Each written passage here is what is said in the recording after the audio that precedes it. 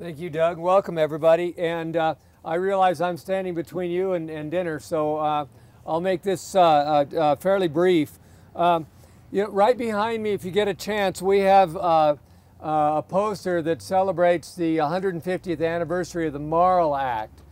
And for those of you who don't know, that's the act passed in the middle of the Civil War that established the land-grant universities nationwide. And the goal of the land-grant universities is to provide a practical education to the public. Before that, all they had were private Ivy League type universities, and they weren't accessible to the public. And so the really big and important thing for us today about the Morrill Act is it set up the three-legged stool of teaching, research, and extension. We're not only here for our students, obviously students are the reason we're here, but we consider our students the public as well. And we really need to work with all of you, and we really appreciate your interest in this center. Our research centers all over the state, in Sheridan, Lingle, Powell, and here in Laramie, exist to serve the people of Wyoming. And for example, last year we did a count for the legislature. We had over 100 research projects that were driven by producer needs. Despite that, we felt that we didn't really, we were reaching some of our producers through our advisory boards, but we weren't reaching as broad an audience in terms of getting input on what kind of research, what kind of programs they want. So we enlisted our advisory boards, and one of our board members today, Ron Pulley, Ron, if you take a bow, Ron has really helped us reach out to other producers to get more input. And Ron has done so much for this college in terms of financial donations, service to the research centers here.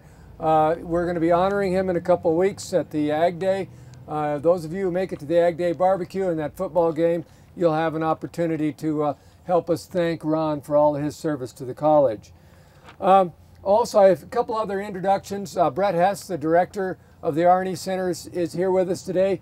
Casey Seals, are you out here somewhere? Right. There's Casey right with him.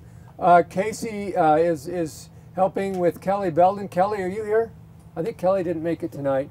But those two folks are the ones that really did yeoman's work in getting this place looking so nice today. So thank you to you. I see we have two of our associate deans here. Glenn Whipple is responsible for the extension service. So if you want to bend his ear, you can do that. And Jim Wangberg, where are you hiding, Jim? Is student academic programs.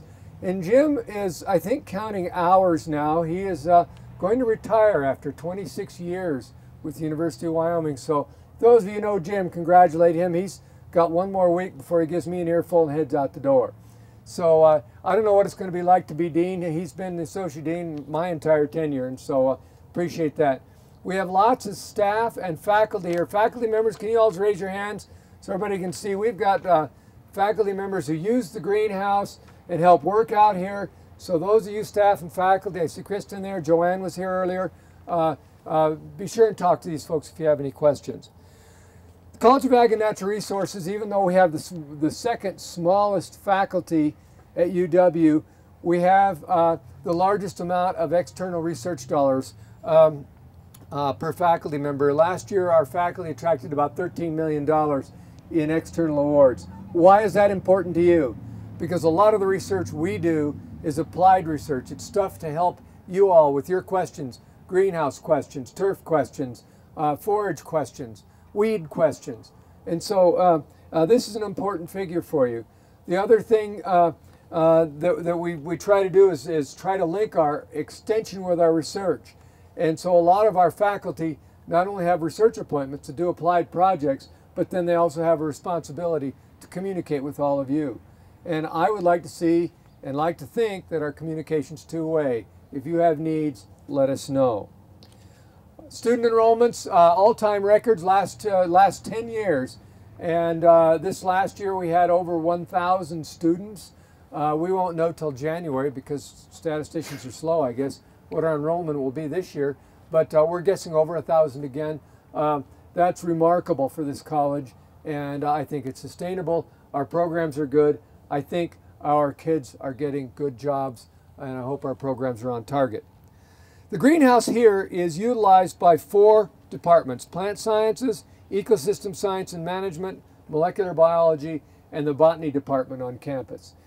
There are millions of dollars of research going on in this facility, and it's stuffed to the gunnels. We're at capacity. Faculty members, extension people, our classroom people are on a waiting list to get in to use the greenhouses. So this is a far cry from where we were 11, 12 years ago when we had a lot of empty bins. There's nothing empty here, and I hope you have fun looking at all the research and fun things going on. Once you're done with the greenhouse, you're going to get a chance to go a little bit farther to the west and visit our Student Acres Farm.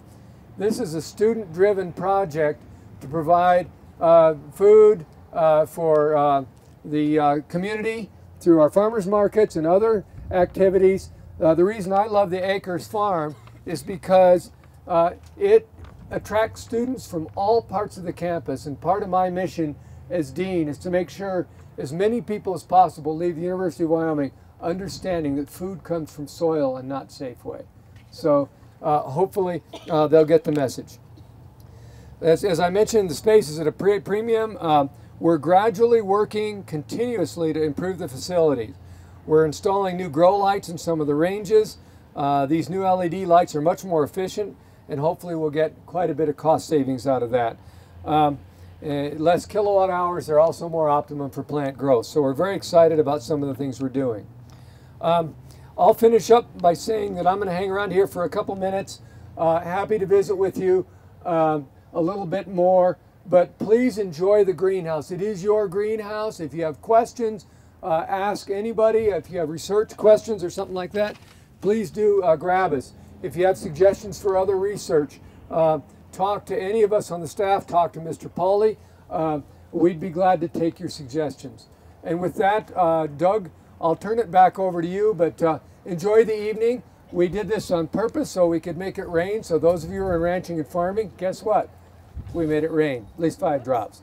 Doug, thank you, and thank you all. Have a good afternoon.